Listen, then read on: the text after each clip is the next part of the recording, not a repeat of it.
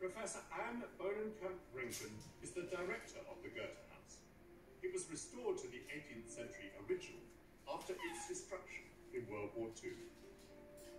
Goethe published over 100 volumes in his lifetime and achieved worldwide fame throughout the 18th and 19th centuries. Visiting his home would have been high on the Edwardian tourist itinerary. A wonderful room, the father's library. Yes, the father's library and the room where the children got their lessons. And I've heard it said that Goethe is to the German language as Shakespeare is to the English language. Would you agree with that? Yes, I think so. One could put Goethe in this place. Goethe the first poet. Shakespeare was very important for him to invent himself as a poet. Shakespeare was a great inspiration for Goethe.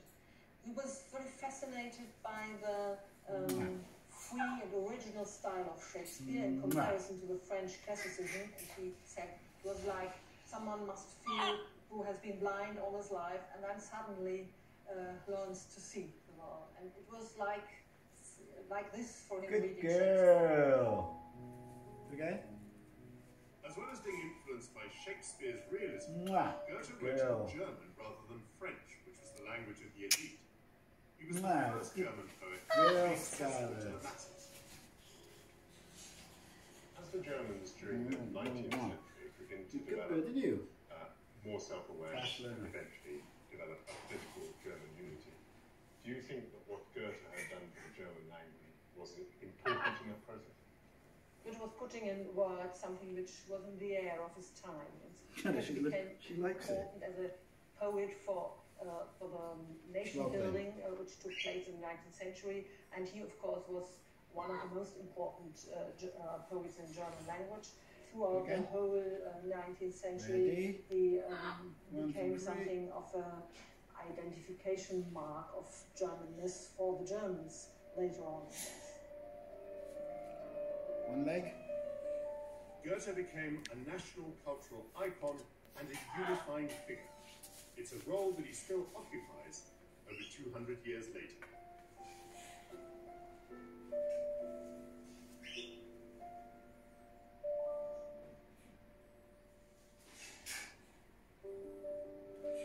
You are lush. You are lush. You are lush.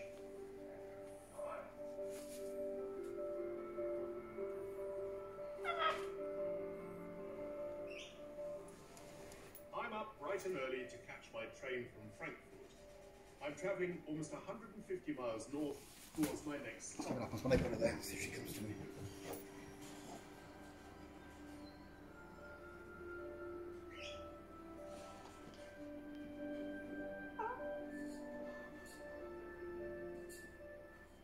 My destination is Göttingen, situated in Lower Saxony. From there, I'll travel my final 75 miles up through the country towards Hanover, where my journey will end. What are you doing? What are you doing, missus? What are you doing? Do it again, ready? Ready? Let go.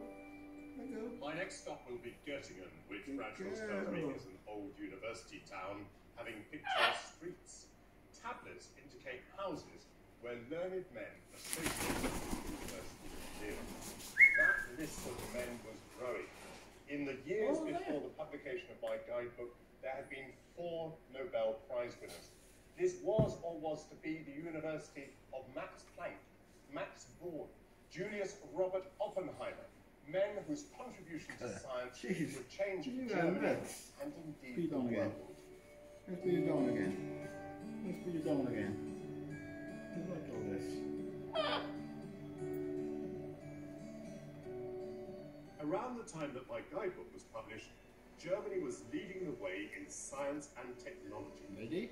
Inventions like aspirin and the diesel engine, along with concepts such as quantum theory, meant re-evaluating our human capabilities and our position in the universe. Göttingen University, founded in the early 18th century, was synonymous with innovation by the late 19th.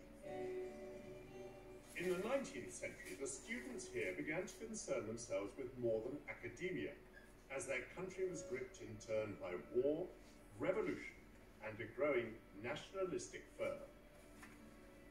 I've arranged to meet up with Dr. Marion Fussell from the university. Oh, hello, Michael. Hello, Marion. Nice to see you. Well met. It's very good to see you. I wanted to talk to you about the Burschenschaft. Oh, yeah. What is a Burschenschaft? A Burschenschaft is a student organization, but they're also lifetime organizations. You join for a lifetime and you don't stop being a member of the corporation after you study. And they became in the 19th century very politicized.